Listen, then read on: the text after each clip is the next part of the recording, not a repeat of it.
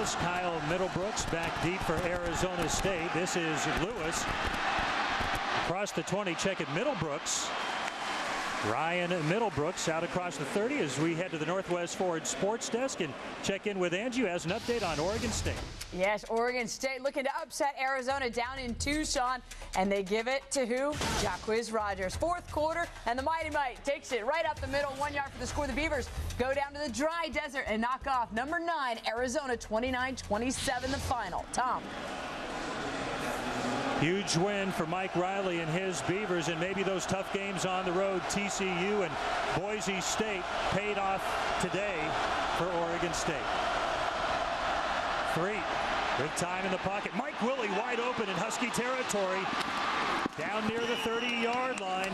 That may have been just a flat-out blown coverage. Nate Williams finally getting to Willie, but Warren, he was wide open. Yeah, what they do is they fake the bubble screen to the outside, and usually Willie would come up and stalk like he's going to block, but he just runs a wheel route up the sideline. The Huskies get confused in their coverage back there, and Willie's wide open on that left sideline, down the sideline, before the Huskies can make the tackle. But nice play call and bad defense by the Huskies that time. 40-yard gain.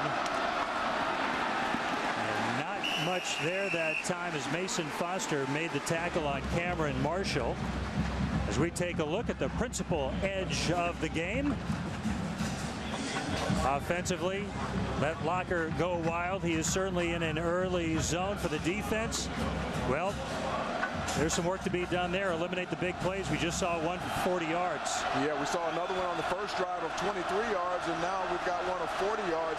You got to eliminate those plays in order to make it tough on this football team to go down the field, the length of the field. Ball dropped that time by George Bell. He was open but could not hold on. And that'll bring up 3rd down and 8 for Arizona State. One of the things they like about Stephen Threet is he gets the football out of his hands quickly. He makes his read. A lot of their routes are very quick routes, whether they're the bubble screens or like the slant route you just saw right there. He doesn't hold it very long, which doesn't allow for him to get sacked a lot. DeAndre Lewis in the backfield with Threet. ASU 4 out of 5 on 3rd down attempts. Trying to set up a screen. That's Lewis with room with a 1st down and more inside the 5. DeAndre Lewis brought down by Mason Foster. Yeah, DeAndre Lewis is a big play guy for these Arizona Sun Devils. They fake the screen out to the right side, and they throw back inside to DeAndre Lewis, and there he shows that speed, almost gets into the end zone. But another good play concept by the Arizona State Sun Devils. And that is Lewis down near the goal line after a 23-yard pass play on that screen. Lewis already has 300-yard games this year and also has a 100-yard receiving game. So as a true freshman, this guy is a big player already. Threet trying to sneak it in. Waiting for the signal from the official if he made it in or not.